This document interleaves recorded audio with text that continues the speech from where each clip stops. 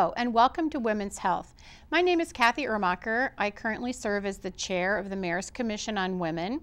On behalf of the Commission and also the Women's Foundation, which is providing our funding for today, welcome to this issue of Women's Health, a series of programs about issues that affect women related to their health. Today, our topic is about infertility, and I'm joined today by Dr. Katie Fossen, who is here to talk to us about infertility.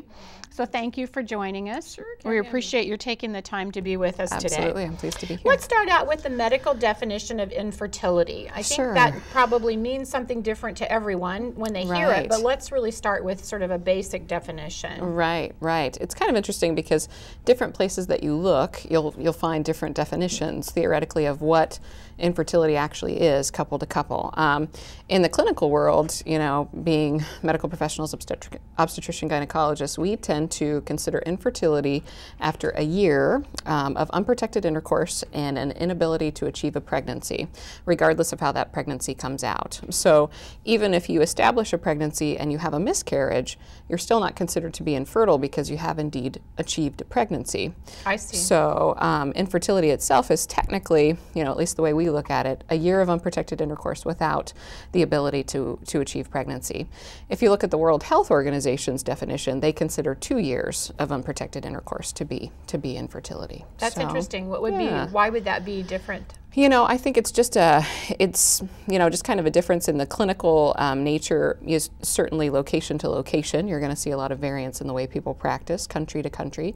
And the World Health Organization obviously is kind of considering, you know, the world's medicine as opposed to the United States. Whereas I can say clinically here in our country, we tend to start evaluation and you know, more treatment typically at a year. And getting it started faster. Exactly. So theirs is more of a conservative definition, perhaps. Yeah, okay. Exactly. Now, in looking at infertility, there's primary infertility and secondary infertility. What does primary mean? So primary infertility means that a couple who have been together for at least a year, unprotected intercourse, have never been able to establish a pregnancy. Meaning that they have never had a pregnancy that either carried to miscarriage or a live birth. Okay. Secondary is where a couple has had a child previously, and now for some reason they're having issues with becoming pregnant. So regardless of if they had problems in the first pregnancy or not, they're now secondarily infertile. So primary infertility is what we're going to see with a new couple that comes to us and says, you know, we've been having unprotected intercourse for over a year and we still have not achieved a pregnancy. Whereas those individuals that come to us and they say, you know, I had my first baby, I didn't really have many issues at all, I got pregnant pretty quickly, and now it's been over a year and I just can't get pregnant. That's going to be a secondary infertility couple. Is it more common, the primary or the secondary? You know, primary tends to be what we see more often, to be honest with you. Secondary tends to come with something that has happened either health-wise with either the male or the female. So primary infertility tends to be what people seek treatment for more commonly. Because typically if you've achieved one pregnancy, we certainly would expect, you know, as long as you're in the same relationship, that you could actually achieve another pregnancy depending on the factors. It's important to remember too that if a woman does change relationships, for example, she has now a new partner, so she's had, for example, a child with her first husband, went through a divorce, now she's in a new relationship, and they've been trying for over a year and have been unsuccessful, she's now a primary infertility case because she was able to be successful with her first partner, but now it's been a year within that couple and she's not been successful. Interesting. So, and there's so many facets to it, I think. It's really tons. Yeah, tons. it's just it's not a simple question. Right. What are the more common reasons for infertility? It seems to me that when I think about this, I hear a lot more talk about that now than perhaps we did 20, 25 years ago. I'm wondering, is it more common now? Is it just something that we know more about? And then what are some of the causes for infertility? Sure. It's kind of interesting. If you actually look at the numbers, Kathie, the numbers of infertility cases have not necessarily increased. There's possibly been a small increase over the last 30 years, but there have been a few things kind of culturally in the United States and whatnot that have taken place that certainly make it look like there's been an inflation in the amount of infertility. The first would be just more research. We know more about infertility now. We know how to treat it. We have wonderful options of what are called assisted reproductive technology. So these include things like in vitro fertilization, intrauterine insemination, things that we've learned a lot about and are now available that weren't available previously. So those individuals that maybe wouldn't have sought treatment and whatnot because these things didn't exist are now seeking treatment and coming out as infertile couples. The second thing that we're seeing is kind of changes in our landscape, you know, just demographically, occupationally. Women are tending to advance their occupations. They're getting higher education. They're focusing a little bit more on careers and those things, which is a wonderful thing.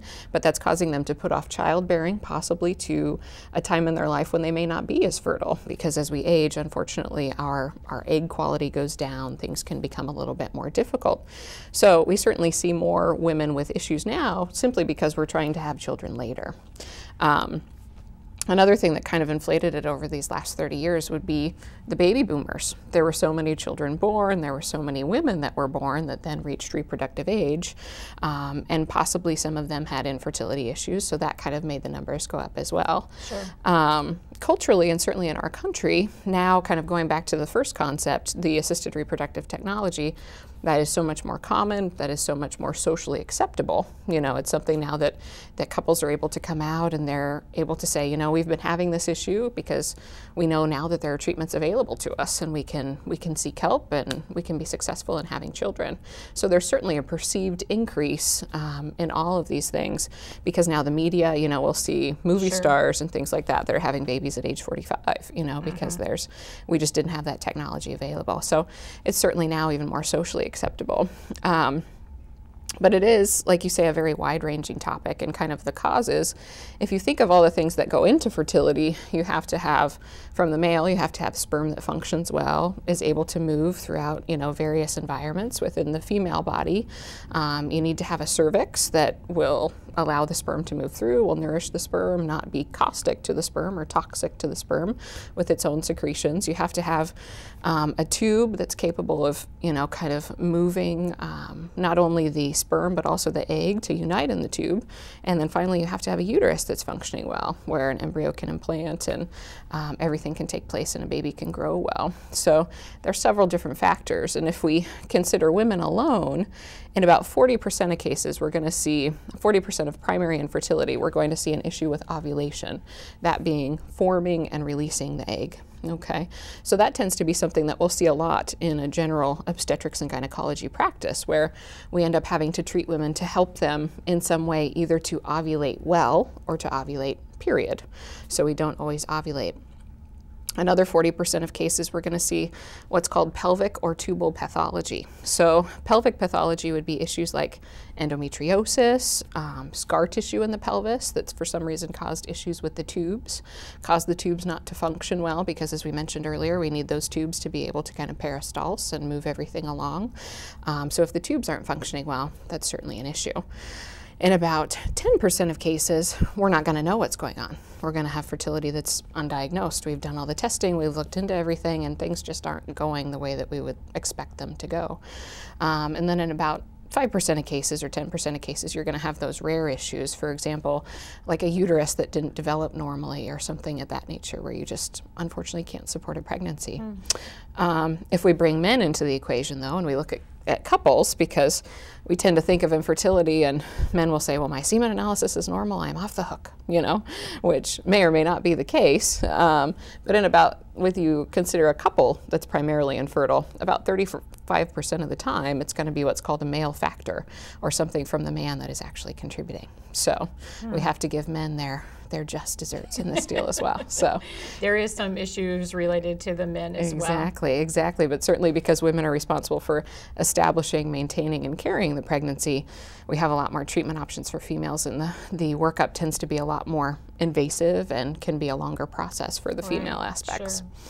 Now, as far as treatment goes, then what are some of the most widely accepted or the most common treatments? So you've alluded to a few of them, but Sure. let's kind of go through some of the treatment options. Sure. So if we have a woman coming in or a couple comes into us and they say, we've been trying for over a year and we have not achieved pregnancy, sometimes it's just an education situation about the timing of intercourse, when you're likely to be the most successful. So we have women sometimes come and we educate them about ovulation predictor kits, which are something that you can just buy over the counter at Osco, Super Saver, you know, those sorts of places. Next to the pregnancy test, pee on the stick, and it will tell you when it looks like you're ovulating. And then we recommend that you would have intercourse that night and the next night. And that should be theoretically the time that you would be most likely to be fertile. If, you know, women come in and they've tried all of those things, we'll start to do some laboratory testing and see what their ovarian function looks like, see what their hormone levels are doing. And often we'll find, like we mentioned, that they're not ovulating. For some reason, we're not getting good formation of an egg. And the egg is responsible for not only being obviously half of the pregnancy that's going to develop, but also the area that's left behind in the ovary once the egg is released is responsible for producing progesterone, which is going to be the hormone that's going to support the pregnancy and those sorts of things. So if we can't ovulate well, there are several factors that are going to keep us from getting pregnant. So medications that we can use for helping a woman to ovulate, the most common that women are often kind of familiar with is Clomid, and that's one that a lot of people know that name. Right, general obstetrician gynecologists offer. Often in our office we do a lot of Clomid treatment, and then again we go back to the timed intercourse with Clomid, and hopefully that helps women. Other things that we can offer, if again those things are not fruitful, in an interesting word to use, right? We can do what's called intrauterine insemination, where we get a sperm sample from the male. In our office particularly, we then spin it down and we're able to kind of wash it, cleanse it, look at it under the microscope, make sure that the quality is okay, and then inject it right into the uterus of the female once we've done an ultrasound and things look like she's ovulating well and we know that the timing is good. So those are some options that general obstetrician gynecologists can offer to patients. And there's various steps along the way of kind of assessing things and making sure that everything else looks okay. And if in the general obstetrics and gynecology world we aren't able to help, there's now a whole new kind of offshoot specialty called reproductive endocrinology and infertility. And those are the individuals that are going to do the more invasive treatment in getting women pregnant. So that would be like your injectable hormones, in vitro fertilization, where actually a woman is given injectable medications to cause her to super ovulate or to produce many eggs. Those are then harvested actually through the vagina in a special process, and then they're put together with sperm outside of the body to form embryos, and then those embryos are replaced into the woman. And this is, you know, a last resort in many cases because it's a fairly costly procedure. So that is an option. If we find that there's issues with a woman or a man for some reason that are not working well, for example, if the sperm, for example, some men don't produce sperm. They've got some sort of a genetic issue and they just don't produce sperm like we would like them to. There's options for donor sperm. There's options now for donor eggs. Women that are willing to be donors can go through that same kind of what's called hyperovulation process and have their eggs harvested and then give those to couples that are infertile. Also an option. So there's a lot out there now. There is a lot of options, and so I think that's what you were alluding to, is that there's so many different options now and lots of different kinds of treatments. You mentioned something about the cost of the treatments, and I think particularly these days when we're talking about insurance and the whole, you know, field of medical costs and things like that. Well, would you talk just a little bit about the costs involved in some of these things, and then also if they're prohibitive, if the insurances are covering these types of things, or perhaps some of them, not all? Sure. A lot of what we will see in our practice, what we experience, is that insurance companies often are not comfortable paying for infertility, either for treatments or anything of that nature. So if you're doing, for example, a workup on a couple to diagnose infertility, everything until you are able to actually diagnose it and say this is the reason for your infertility is often covered.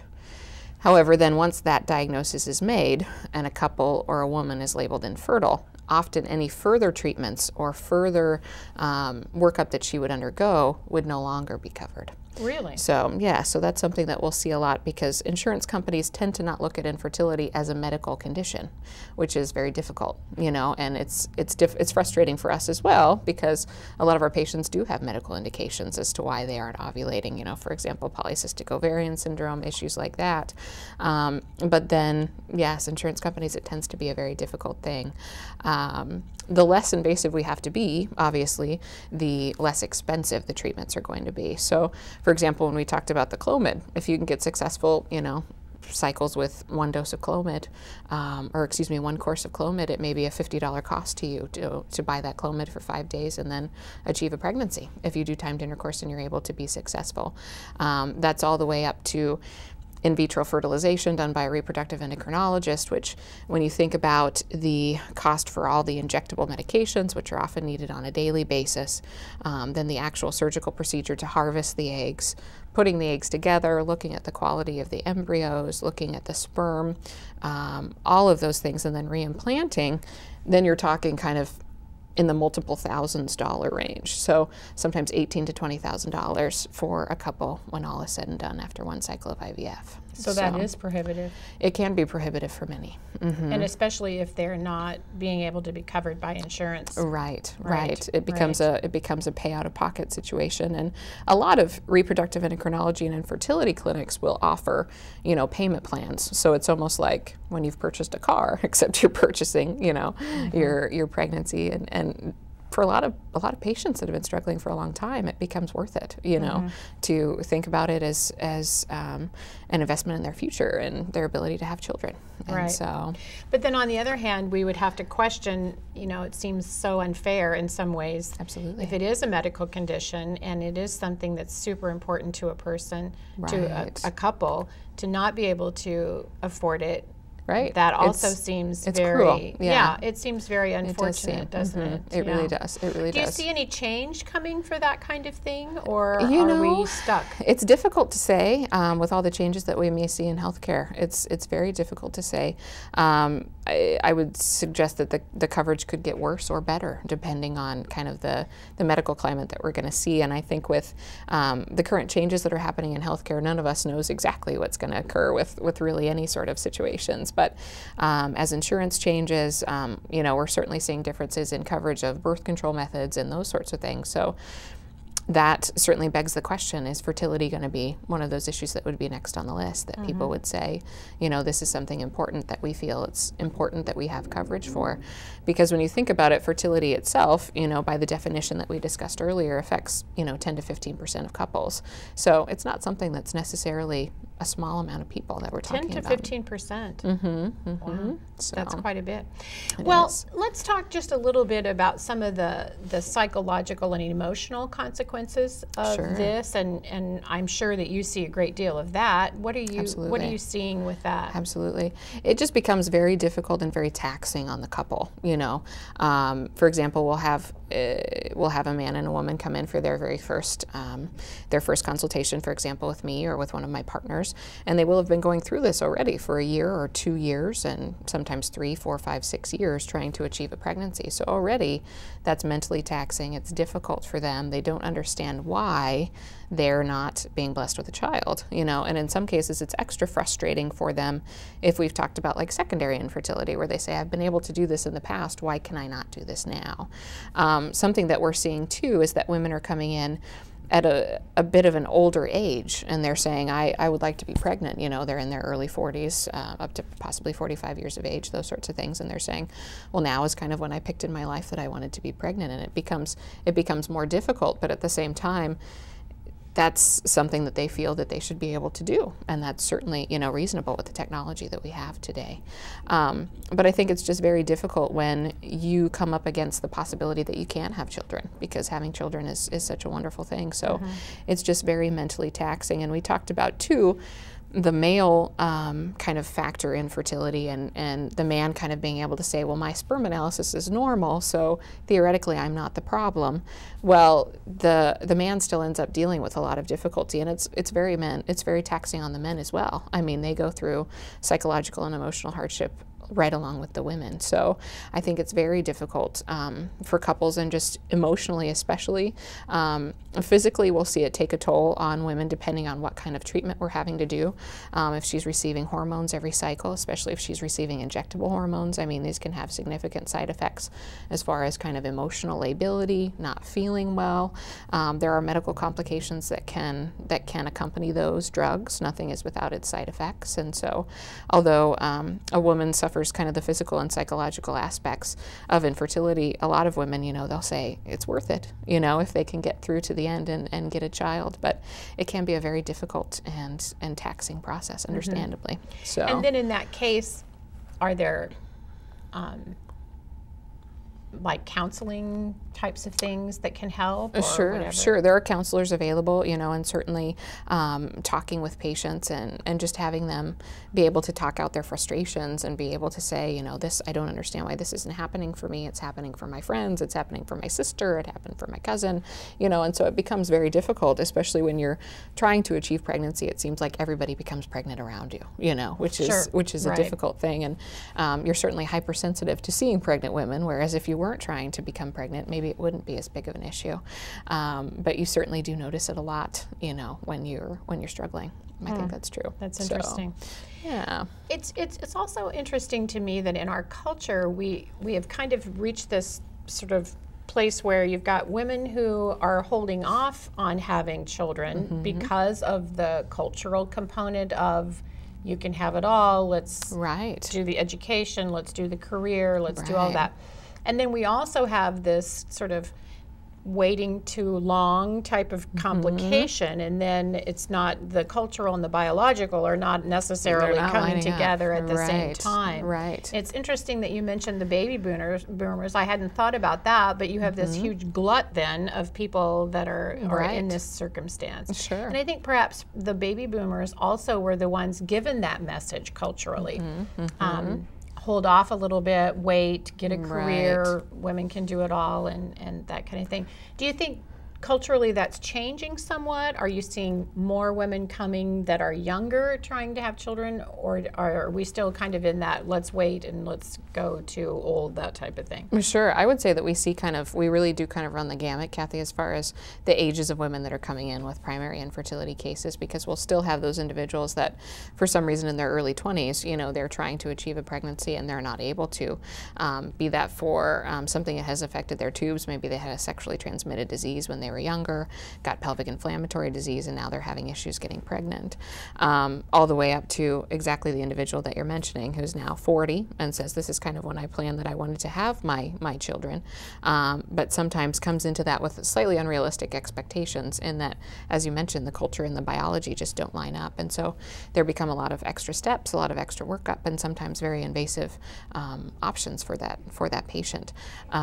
But I would say just kind of as a whole, because of the issues that we mentioned earlier, you know, we are seeing a lot of patients kind of in their later 30s, early 40s, certainly looking to start their families or add to their families, and it's an issue. Yeah, and it would seem also that the media has kind of fed into that somewhat. Absolutely. I mean, particularly in our culture, you know, we're talking about the differences between our country and other countries. Probably the whole media issue is somewhat of an issue, you know, for us as well, because we have kind of hyper media sometimes when it comes to these kinds of issues. Right. And I think some of that too, you know, it's a lot of what happens with the stars and those sorts of things is very behind the scenes. So we don't know exactly what they went through. But that does foster those things in our culture that says, you know, she's done it, I should be able to do it as well. Well, you don't know exactly what it took for her to do that, or those sorts of things. What kind of technology was used? Did somebody donate eggs? You know, those are the other questions. So it's difficult because cultural perceptions make women hard on themselves. You know, we know that from various aspects of our culture. And so I think especially in fertility, it's very important for women to kind of take a step back and not blame themselves and understand that, you know, this is a situation that happens to a lot of women, and sometimes the stress of the situation can unfortunately make it worse. I was going to say, don't you think that it probably is that the stress of the situation and the whole emotional factor makes the physical even more difficult? Exactly. We see that often where a couple has had to go through several years of workup and then maybe even IVF in order to achieve their first pregnancy. So for that reason, then they don't use any birth control, and then here they are with a 12-month-old and another baby on the way because the stress is off and they didn't think they needed birth control and they got pregnant. So it really is a multi-pronged, sort of multifaceted issue, because you're looking at not just the physical, which is obviously all in itself fairly complicated. Exactly. But you're also looking at the emotional factors that can influence the physical and the psychological is all part of that. Our hormones are very, very mixed up in our minds, so it's true. Exactly. And I think, as you mentioned, the cultural whether you have a child or not also factors into that. I mean, seriously, obviously, some families feel very strongly, and some parts of our culture and some various groups feel very strongly about having children. Right. And then on the other hand, there are some that are more accepting of not having children and childless couples, and probably we all see that in a different way. Exactly. As an individual. It all just kind of depends, yeah. That's very interesting. So any new trends, anything new coming down the thing that we should be watching for or listening for, anything in the treatment of infertility or anything that's exciting? You know, I think as things continue, there's research going on all the time. There's a lot going on with male factor infertility at this point. We are a little bit still kind of relatively unknowledgeable as far as what actually causes sperm to be good or not good sperm sometimes. So there's new things that are coming down the pipe and things that have been used for the last few years. For example, like intracytoplasmic sperm injection, which is where we can actually get a sperm sample from a male who say has very bad motility of the sperm, and the sperm can actually be injected directly into the egg. So the sperm doesn't actually have to go anywhere, and it's at its location, and it's able to achieve a pregnancy. So I think that's definitely an area where research is blossoming, and female factor infertility is always something that people are looking at, and it's a very active research subject. So very interesting. I think we'll continue to see changes. Technology will assist in this particular area as well as everything else. Absolutely. That's great. Well, Dr. Fossen, thank you so much for being with us today. We really appreciate this. This is such an important topic, and it's also very interesting, and I think that it's a good thing for people to know what some of the options are and what the treatment's options are and all that kind of thing. So thank you for joining us Thank you. today. It was my pleasure. Yeah. This is Women's Health, a series of programs about women's health issues. We really want to thank the Women's Foundation for providing funding for our program today on infertility. If you would like to know more about women's issues, and if you would like to find out more about the Women's Foundation, please join our website at lincolnwomen.org. If you have concerns or comments, or if you would like to maybe suggest an idea for a program for women's health, please feel free to also contact us via our email, which is lincolnwomen@gmail.com. Again, my name is Kathie Uhrmacher. I'm chair of the Mayor's Commission on Women, and we thank you for joining us today on Women's Health.